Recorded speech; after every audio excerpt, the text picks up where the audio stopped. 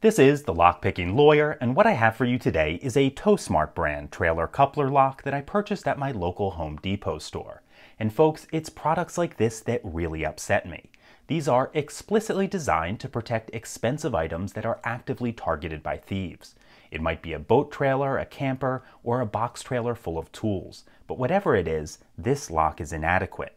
The packaging says it offers high security for your trailer, but the truth is the wafer core inside can be opened using a novice-level raking attack. So let me show you just how easy it is.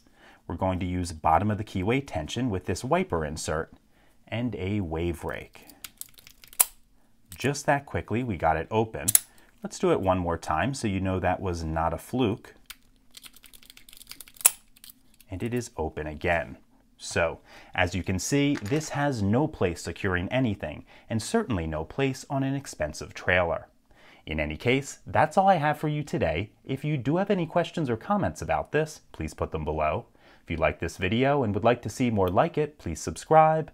And as always, have a nice day. Thank you.